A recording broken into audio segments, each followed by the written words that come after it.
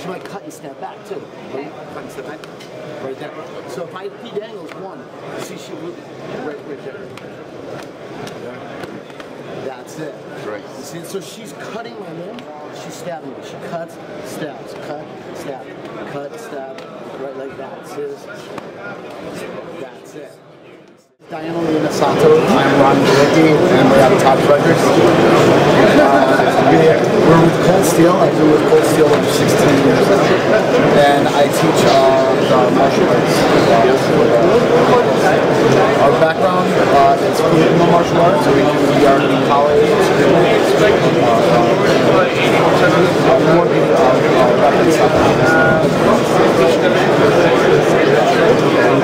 And Thompson is not here on this weekend, but you are the trainer of him. I train in Thompson many times during engagements that he asked us to come. Great. A lot of the training that we do is either more law enforcement based, or we'll do, some people say knife throwing, but it's not even knife throwing. We just like laboratory roots. We're utilized also for the entertainment field to make fight scenes more realistic, more combative, more visceral. So different branches, from military, paramilitary, to entertainment field. You are also a martial artist? I am. It's more my culture. It's in my blood. My father is, as we say in America, he's a big cheese in the martial arts world. And her father was a protege of Bruce Lee. And they had martial arts training with Bruce Lee. But some people know that her father also teaches Bruce Lee the weapons. Yeah, so the little girl. Bruce Lee was her godfather. He was my godfather. And she's been doing martial arts since she could walk. Which is the style? Well, the art and philosophy is called Jiu-Jitsu. Okay. So if you ever get the chance, watch a wonderful video on Bruce Lee, and you get an amazing history of what his contribution was to the combative arts period.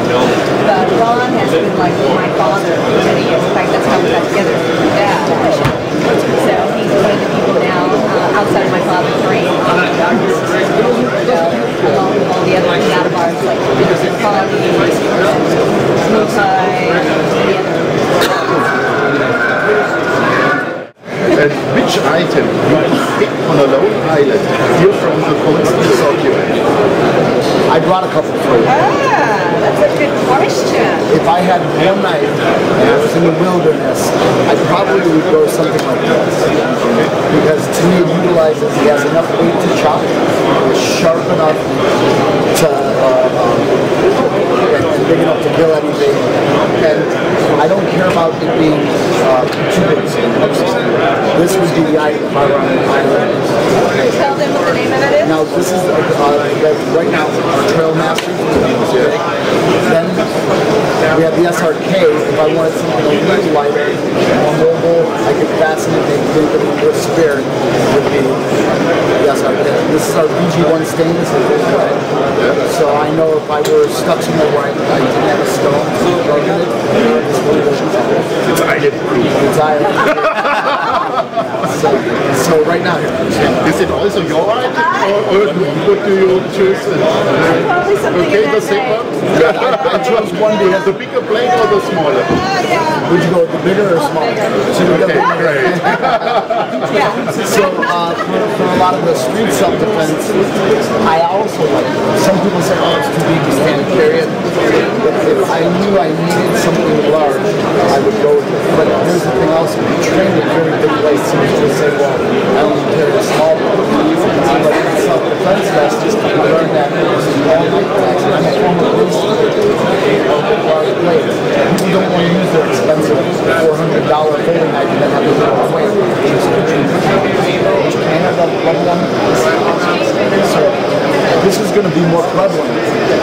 I have taken away more knives about this big to this big on the street than I ever have small blades. What do you think is the best way?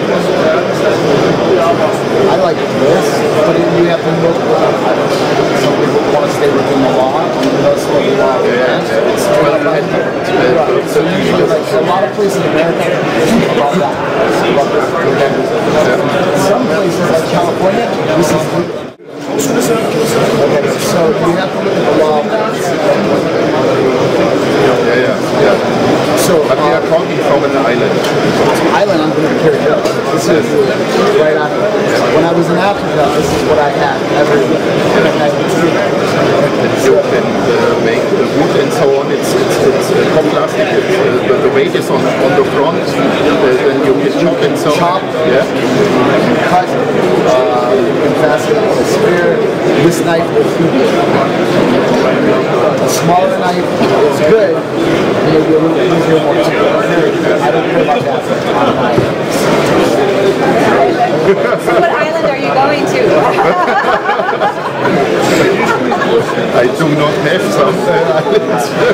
Sorry. You said you can demonstrate it a little bit street fighting or yes? I have great small ones. I go away then. I'll talk to you over here. Okay, in our system, everybody has numbering patterns that work. Life doesn't work in numbering patterns. But when we train, I'll keep it to that right now so we know what we're doing. Person who doesn't know what they're doing, you can't see that. Person doesn't know what they're doing. If he cuts me, I might put this hand up to block, cutting this here, cut it. Okay?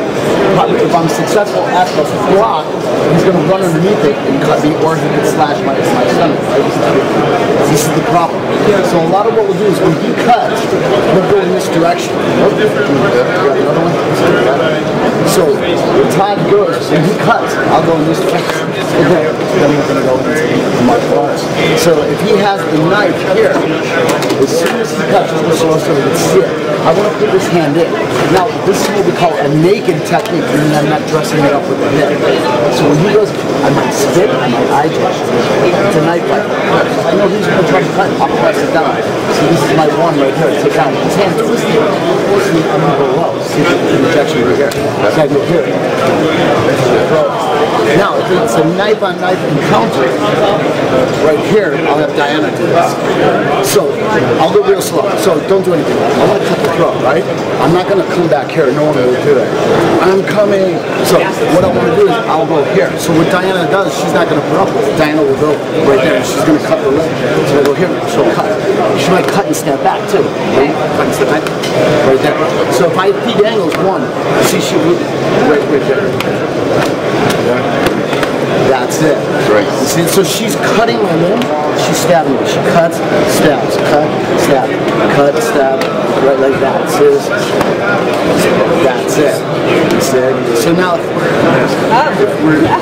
it's okay? No, almost. No, So if we're here, some people like to use this grip. Some people like this grip. Okay?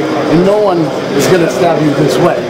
So the idea is, if it's here, when he comes in, I have my brain has to determine 12 o'clock, 11, 10, 2, 3, right? So if he comes in with so I'm going to have to keep just go this way from here. So right now, go slow, so you can see it. So I felt the angle was a little bit here. My mind will pick it up here. If I feel it's too straight, go straight. This isn't going to work. It's going to pull it right in. So when it comes here, so I'm going to go this way. So go back to the front. So my mind has to pick up this grip. See, if he comes to the backhand grip, see how you go in here, and I come back. Or I might have to determine, I can't get it out. When he comes, I stop. Now it's straight. So now we go this direction. So you have to figure out which angle. Backhand, if I can go here, I go like this. If he has the knife, I should be running because it's dangerous. What we play with is in the pant. If I see it in the pant, I would still run, but maybe if the shirt were over it, so it gives me a chance. When he starts to go, I don't want to stop him. Maybe I take the knife and shove it back in. But if he manages to get the knife out, that's where I have to do this technique. But if he's already out, I should be running. It's going to be too strong and too fast. So that's it. Okay.